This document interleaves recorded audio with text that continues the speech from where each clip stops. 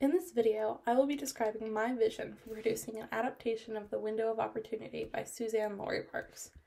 The reason that I chose this piece to produce is because out of all the works we have read this year, it has stuck with me the most, even though it was the first one we read, because there's just something about it that is so clever and so funny to me about the idea that there is a world in which there is an actual window of opportunity, rather than just using that as a saying. In order to reach the largest amount of people that I can, I will produce this play as a short film version, to be played before movies at the movie theater. I think that producing it as a short film recording before a movie would be the best way to reach a large audience, so I think it may be a little bit difficult to have people show up for just a 4 to 5 minute film recording. I really want large amounts of people to see it, hence wanting a large audience, due to the impact I want this piece to have, which I will talk about a little bit later in this video. I was thinking about how I feel after I go to the movies, when I feel disoriented and can only think about the movie afterwards. I want the same feeling to happen when people watch my production of The Window of Opportunity, and I think a large portion of that feeling comes from the environment someone watches something. At a movie theater, it's dark and engrossing, being the only thing you can really focus on, as it's taboo and rude to be distracting with phones and such. This goes back to my theater manifesto, in which I talk about how I want theater to be bold, as I want it to be the only thing that people focus on and the only thing they can think about afterwards. So, The Window of Opportunity is obviously a very short work with only 2 characters. It's about 3 pages at most. So, it's very important that when I am casting this production, that we hire the best actors for the role. So, when we're talking about the role of the Windowmeister, we want to hire someone who can be a bit grandiose, because I kind of envision the Windowmeister as someone who is very over the top and loud when it comes to saying their lines.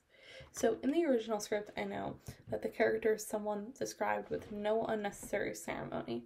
But since I'm creating this to be shown before a movie, I want to change that part of his character to be a bit more entertaining for my audience. So I think that when they speak, it should be as if they are almost like an announcer in an event, which they kind of are, since they're informing people of their chance to catch the window of opportunity.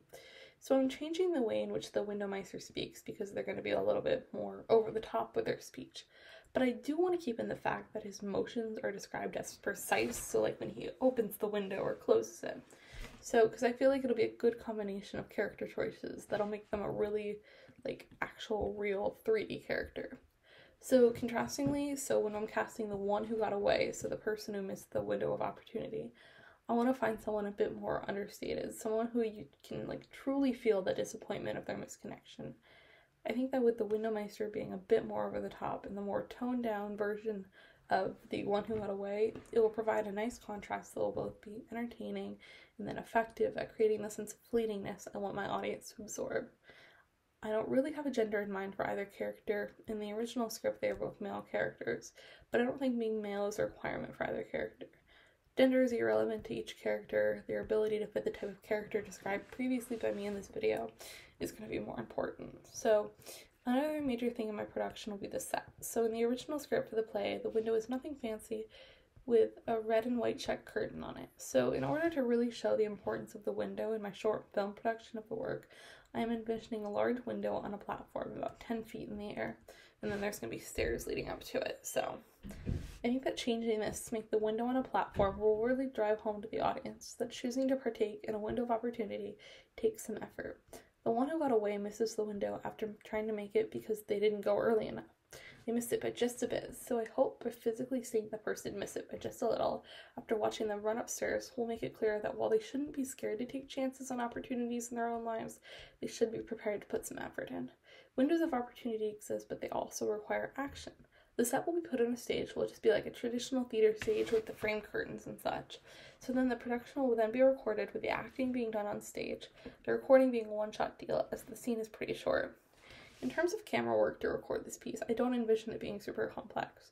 I want it mainly to be one shot of the scene taking place, essentially being a recording of the work, like some of the plays we've watched. The main reason I want it recorded is so it can be displayed in the medium I've discussed, like as a short film before a movie. Likewise, there really will be no changes needed to the script, as it is pretty straightforward. Where there will be some changes are with the characters being in a bit in the set, so like the Windowmeister being a little more grandiose and the set being a bit more extravagant. So in terms of the creative team for this work, one thing that is super important to me is having a collaborative and inclusive team working on the project, with everyone's voices being heard. So this goes back to that manifesto I created, in which I talked about people generally in the shadows, how some people aren't included as much in traditional theater, so I want to take those voices and make them heard. So often you hear about productions with a singular vision, with no room for changes and input from others. I think it's important to have a vision for the work, but I think it's also important to understand that collaborating and hearing other voices can be really beneficial for the work. So in order to do that, we'll have at least 2 meetings a week during the production with the entire crew of actors, producers, myself, and other crew members to express thoughts and concerns about the work, so they know they have the space to speak out about what they have to say, and so they don't feel scared to do so. So this isn't to say that people don't have specific roles in the project, the actors will act, and the light technicians will light the set, but it's to say that no one's voice is more important than another's. We all need each other's help to make this production vision a reality. So I'd also like to take this time in my video to clear confusion about whether this will be a play or a film. It's both. So I want to film the production of the play and have it be played in a movie theater as sort of a pre-movie video. It's like how we watched Anna Devere Smith's Notes from the Field. We are able to see the production without actually being there. So the logic behind this is getting as many people to see it as possible in order to spread the idea of taking chances in your own life. This production should not take too much time. The actual filming process will be pretty quick since the actual script is not very long. The true bulk of the production time will be the planning beforehand and the editing afterwards. So one of the main things I want to stay consistent from the original script for the Window of Opportunity and my production of it is the fact that the lines and words used are a bit odd. So the Windowmeister has a really long line towards the beginning of the play saying things like ellipses, the dawn of time, the creation of the universe.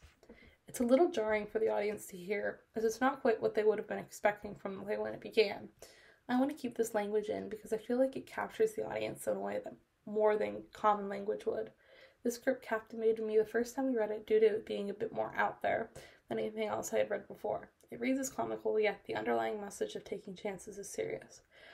I like this contrast. It's important for me to keep it in my production to really hit home the message I want my production to include, which I will discuss next. So I wanted to produce the Window of Opportunity because I feel like it can have a really important message to my audience.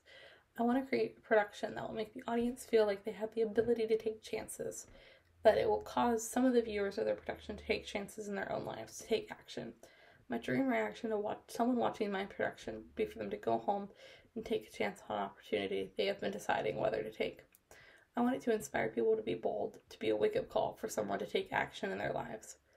So in this description of my production of the Window of Opportunity, I hope that you've gotten a sense of why I am adapting this specific production, how it's going to look, and what changes I am making to the original script and the characters in the set. I hope it will be a success.